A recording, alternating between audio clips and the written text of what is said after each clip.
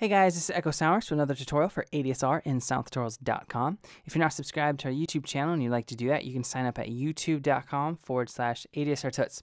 So today I'm not going to be making a sound or showing you guys how to recreate a sound. I'm going to be discussing how to make Sylenth's reverb effect more musical and hopefully find its way into more of your productions with these tips and tricks. This is going to be heavily geared towards EDM producers, but you can actually find out information on this for every tempo. You just have to look it up or do the math. Basically, every reverb plugin is going to come with a pre-delay knob. And in that pre-delay knob, it's determining how much time in millisecond values typically elapses before the reverb actually kicks in, so before you can audibly hear the effect. Now, most reverbs will not display that parameter in a note value. They'll display it in milliseconds. Typically with Sylenth, if you have the sync button illuminated, it'll show all your times in note values. If you have it off, see how these are just in milliseconds. Well, the reverb pre-delay, it will not show, no matter what you do, in note values. When you get into a really rhythmic genre like EDM, and you have a lot of elements, you have bass, claps, snares, percussion, you have leads, stacked leads, a lot of reverb, a lot of delay, it can really actually help clean up a track noticeably and make it less muddy sounding and more clear and crisp if you sync all your pre-delays to predetermined note values given your BPM. Well, with a genre like EDM, where a lot of it's all at 128, this is pretty easy to discuss and show you guys these tips and tricks because it'll hold true for electro, progressive house, things like that. So let's get into it real quick. In this reverb, if I turn it on, I have a sound pulled up in Sylenth.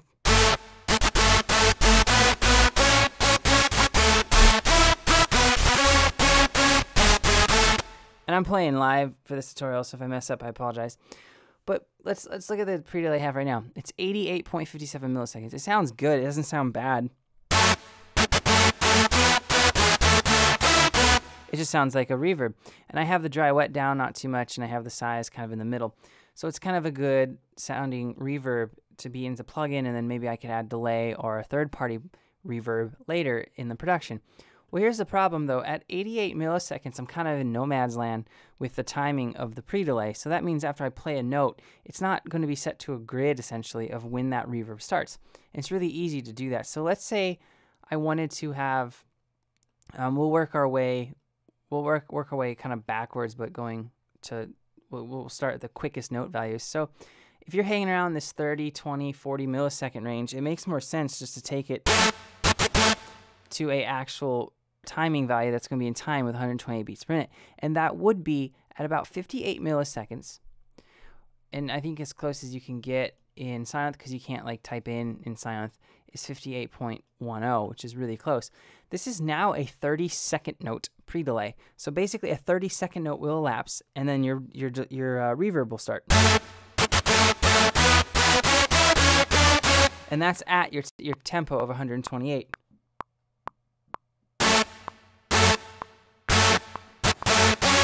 So that is going to be really helpful when you think in a mix in a song. Let's say I have 3 leads stacked together in different synths and I have all different pre-delay amounts for my reverbs. That can start to get muddy because you're going to get these reverbs starting at different points in time and they might not coincide with your groove or your rhythm bed. So if you wanted to do a 24th note, you can turn this up to 78 or around there. So try to get as close as you can. So again, 78.10.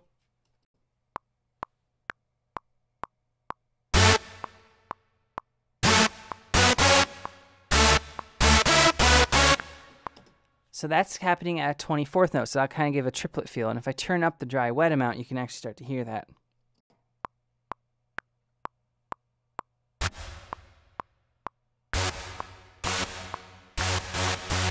And this becomes really useful for anyone who's producing big room, main room, where you have those drops and you're doing like, you're doing that whole thing where you're hitting one note a bunch. That will really help because then it's actually creating kind of this effect, almost kind of like a sidechain feel. And when you start to sidechain, when you're using rhythmic pre-delays, everything starts to glue together really, really nicely. So let's talk about 16th notes. Now, that's going to be a really common one that I actually typically use a lot. That is at 117 milliseconds. So the closest you can get in Sylenth, is 117.14, and it sounds like this.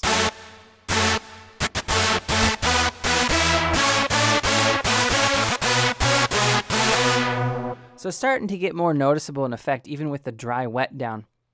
But that's a good one to use on leads and things like that, where you really, really want it to stick out. And finally, to do a 1/8 note, you'll crank your pre-delay up to 234 milliseconds. So Sylenth doesn't have that, as you can see. It stops at 200 milliseconds, and that's why I said Sylenth's reverb is good.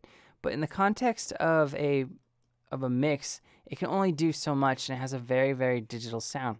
So taking this outside of Sylenth now, let's say I turn this back down to 58, so it's a 30-second note value, which is really minimal, and just turn the dry wet down. So we have barely any reverb on it. Now let's say I go to a third-party reverb. I just pulled up Valhalla, vintage verb. Now what I can do, I just said that if you wanted an 1/8 note, you're going to do a value of 234 milliseconds. So let me type that in correctly. All right, so then it'll do 234.0, I think 234 actually 0.11, and I just lost it, is the closest you can get in this specific reverb.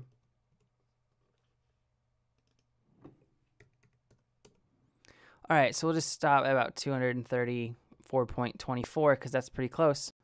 And now if I play this with Sylenth reverb set to a 30-second note,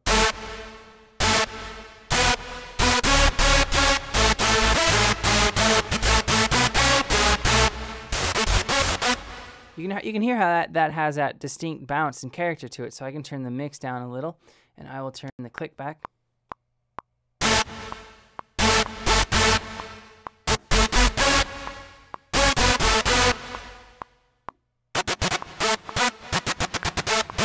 So now you can actually hear that has that rhythmic bounce that will fit your track. I've had some questions on a couple of my demos about the reverb and how it sits when I'm using third party. And that's typically what I'm doing. And I'll do this inside of synths like Massive, Sylenth, whatever I'm using, Spire, Anna. I will always make sure my reverbs are time synced to one another. And it's kind of cool to build off of them, especially when you're stacking leads. It might be cool to have one of the leads at a slightly different pre-delay that's still rhythmically in time with your track than the other one. So then, like I'm doing right now, I have Sylenth doing a 30-second note pre-delay, and I have Valhalla Vintage Verb doing an 1/8 note pre-delay. So then you get two different type of reverb sounds doing two different pre-delay and rhythmic values. It can make things really bounce in an EDM track. So there is some tips and tricks that are pretty quick and easy to actually learn and grasp on how to make Sylenth's reverb a little bit more musical and useful just using that one knob pre-delay. So if you guys have any questions or comments, let me know below and I'll get back to you as soon as I can. If you haven't checked out SylenthTutorials.com, head on over there. Tons of cool things Sylenth. Thank you for watching, and I'll see you next time.